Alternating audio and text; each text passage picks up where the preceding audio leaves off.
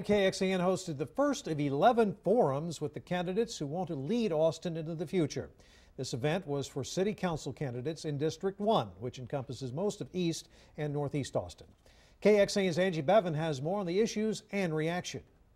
9 candidates are running in District 1. 8 of them just wrapped up about an hour and a half of discussions of issues affecting this area.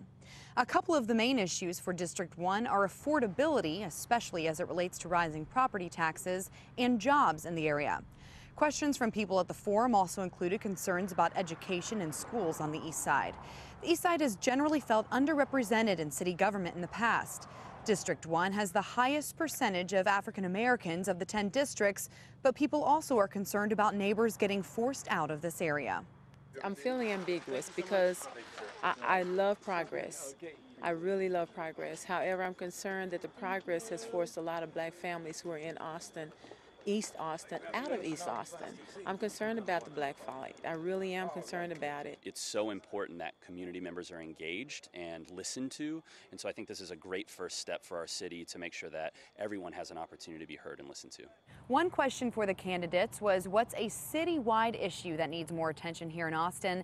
The answer was overwhelmingly traffic. Reporting in East Austin, Angie Bevan, KXAN News.